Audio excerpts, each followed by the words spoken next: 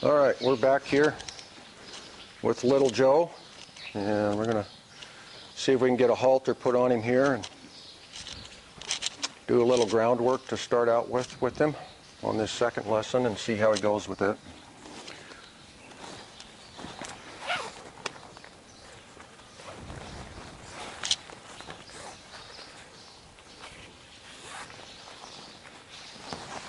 He led pretty good coming in here, so I'm thinking that this will probably be pretty much a piece of cake for him as far as how he leads around and figures things out, moves off your hand, and kind of pays attention to you. And see if you'll move those hindquarters around and bend a little bit here.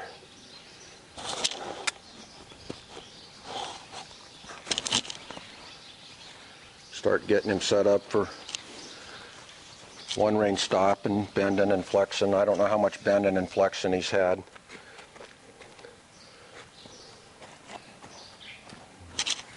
Let's start to get him to figure out how to move his feet. Let's see how well he flexes here.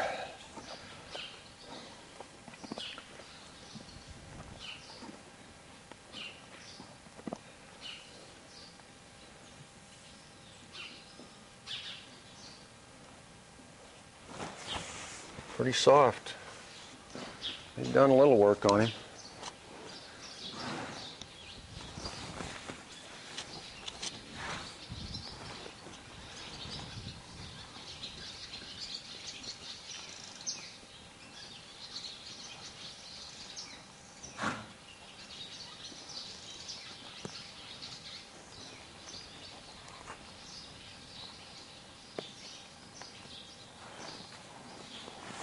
Not too shabby.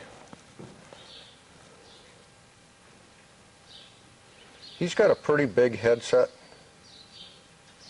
Stands up in the air with his head pretty tall. So he kind of naturally collects when he's moving along, so I'm not real concerned with him collecting. I just want him to give off that halter a little bit for right now. Let's see how he is about my lead getting tossed at him here.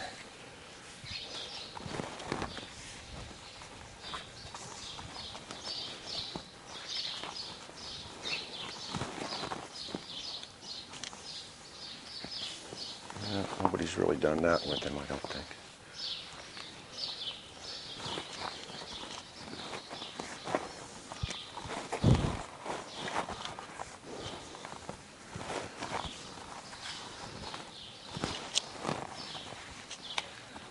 Yeah, probably going to need a little more desensitizing before we start doing a lot of stuff with him. That's okay. This is a good way to start out. You don't have to worry about bags and tarps and stuff. And get yourself in a big wreck and get him really upset about stuff. You start out small and let them gain their confidence about dealing with new things. And then you can work your way up and build their confidence on different things.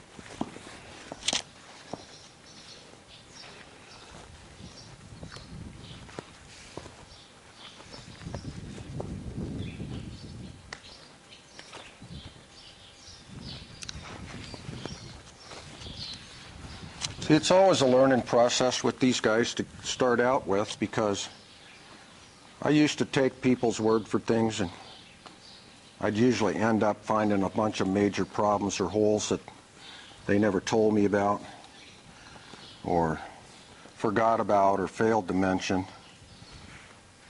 So It's not that I don't trust people, I just don't trust people anymore. Because I'm getting too old to just wing it and worry about it as it comes up. I want to try and cover all the bases before I get to the point where something happens. Now we're going to use a little simulation of the cinch here and see how he's acting with that. I know he hasn't had a flank cinch on, so he's liable to get a little bit humpy about the flank cinch when I put that on him for the first time. But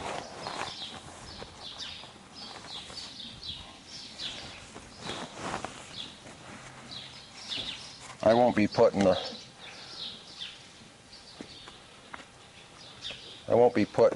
back cinch on him until I got a couple of saddlings on him with the big saddle. So he's probably had a front cinch on and walked around a little bit, because he doesn't seem to be too bothered by that. Getting his feet unlocked is a little bit of an issue, but that's all right. That's pretty good. Oh, buddy.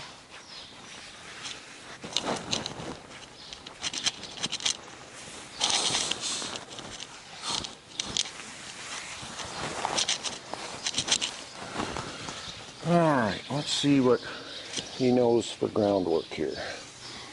Now, when I start out with these young horses, you want to make it real obvious where it is you want them to go and what you want them to do. And you give them the door that you want them to go through, the path of least resistance or the least amount of pressure, so you don't have to apply as much pressure when you use your technique right way to start sending them off. You want them, their nose kind of tilted out, get that shoulder moved out, and then once you've got their shoulder moved out and faced away from you, then you concentrate on the hindquarters and you work your way down past that shoulder until you get a couple of steps going out in the direction that you want.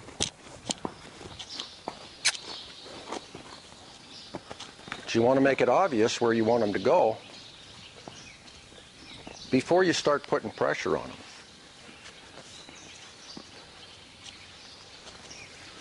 And don't expect perfection right off the bat with how they start out. Sometimes they start out real easy. Sometimes they want to back away because they just don't really get it. But you don't stand right in front of them and expect them to go someplace. You got to move. You got to keep moving and get them to get out there and work behind them until you can get that forward momentum. Until you get that forward momentum going. There we go.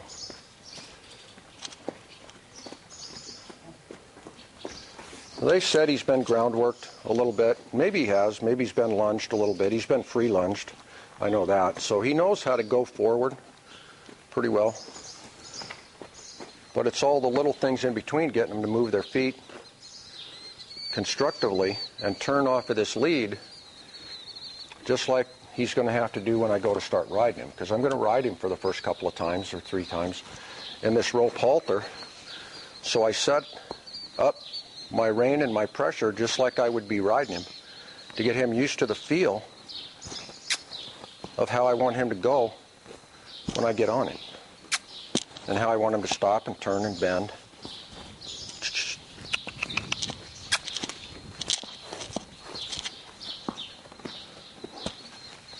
There we go. A lot of people, when I'm doing these groundwork classes, I tell them, you know, that their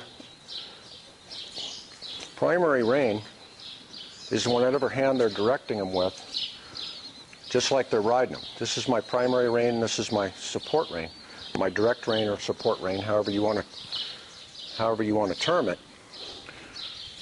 And I tell them with their support rein that they should have enough length out there to be able to use that for support and motivation to get what they are asking for, and to use to push that shoulder out away from them a little bit if they need to. Put up a little bit of a visual block with your lead or your secondary rein. But then when you get that motivation to go forward like he just did off of that secondary rein, you got to quit using it, because it'll desensitize him to the fact that it doesn't mean anything to him anymore. And a lot of folks in my groundwork classes, they just sit there and they keep swinging and swinging and swinging and swinging and swinging, and pretty soon the horse forgets about what the real meaning of it is. And then they got to raise the level and maybe give them a swat or a spank or something else to get them to go someplace. So they need to only use the amount of pressure they need. Let's try them the other way here a little bit, see what happens. Use the only amount of motivation you need to get what you're looking for. And then quit applying the pressure and let him do what you ask. See, I got a little bit of licking and chewing going on there. He's going like, yeah, I got to think about this. I'm figuring it out, though.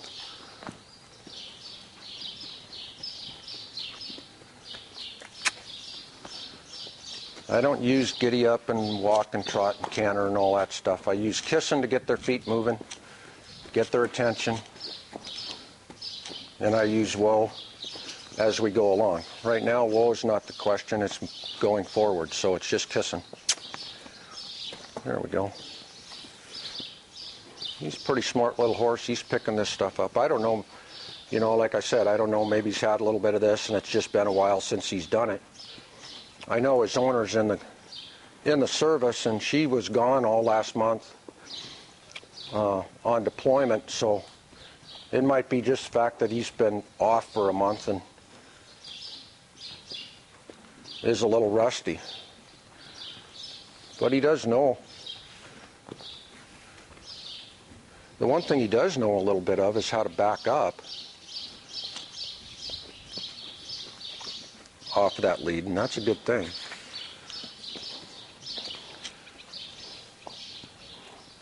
So we're not starting from square one with him.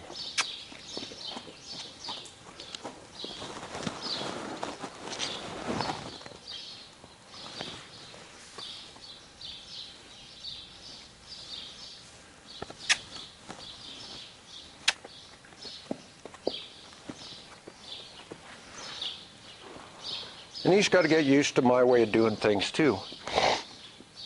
How I ask to send him forward, or how I'm asking him to bend or stop or turn or back up. He's got to figure out how I'm doing it and be able to get into the rhythm of what we're asking here. But we're getting, you know, some pretty nice transitions for just a little bit of work here. Going from right to left and stopping and backing up, and he's thinking and paying attention and doing what I'm asking him to do here, and starting to set back a little bit when he turns. Come on.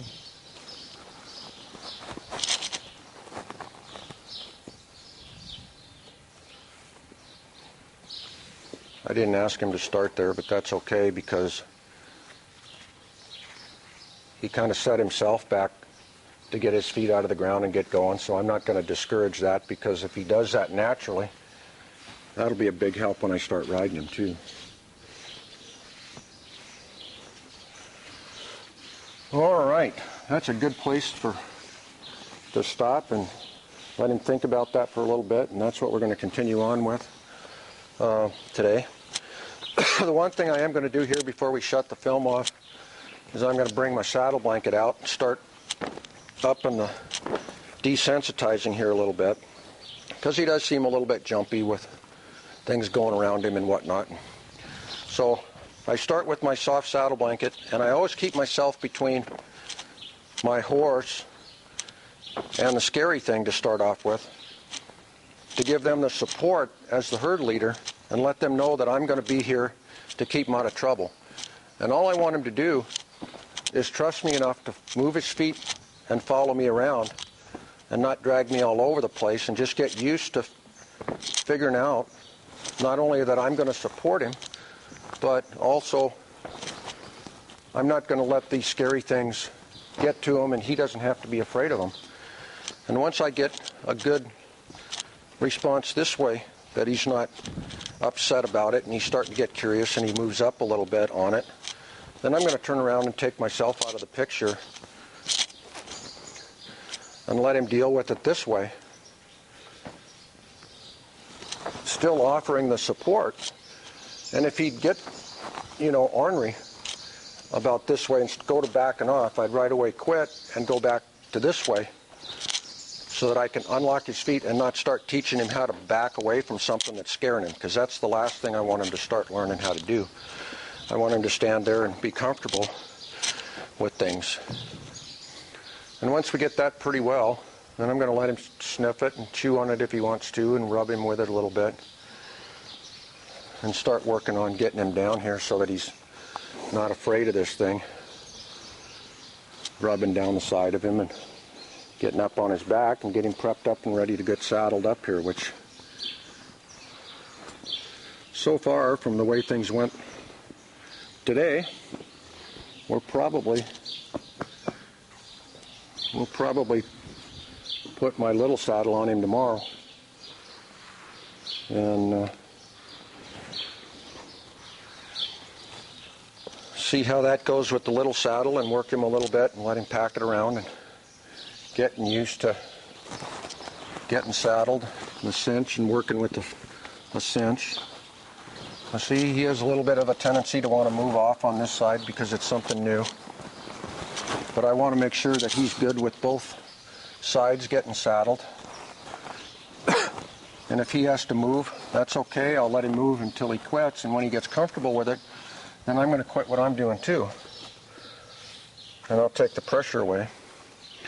And then we'll come back up here and we'll start again and see if this time he'll stand still and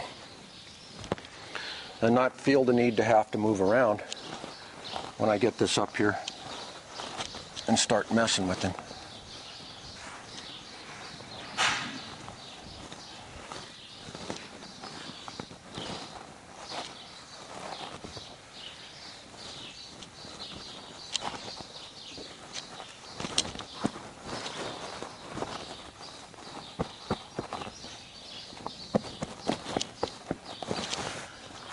Good, buddy. I'm thinking that my initial interpretation of this guy is pretty right on, pretty close. He seems not to have a tendency to really lose his mind over new things. Get himself upset about stuff. Doesn't spool up and pretty laid back about things, so we'll go with that assumption to start with here and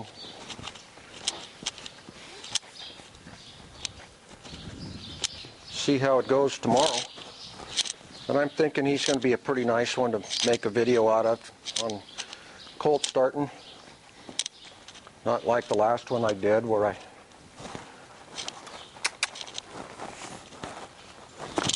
wake up.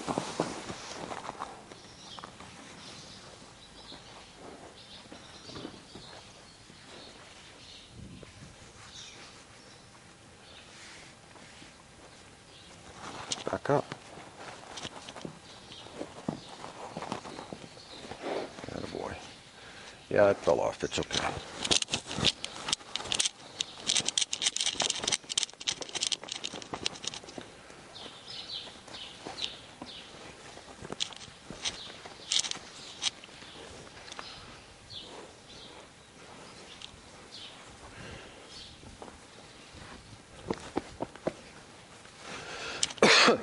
I didn't intend for that saddle blanket to fall off, but he backed out pretty quick and kind of dumped it off. And that's okay. That didn't seem to bother him too much.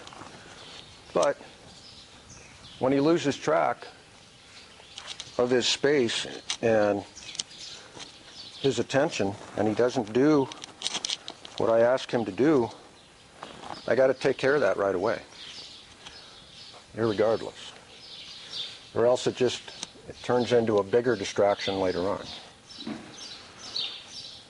And a bigger issue when he wants to get bigger and tougher and knows he can be up in my face and I won't do anything about getting him back where he's supposed to be.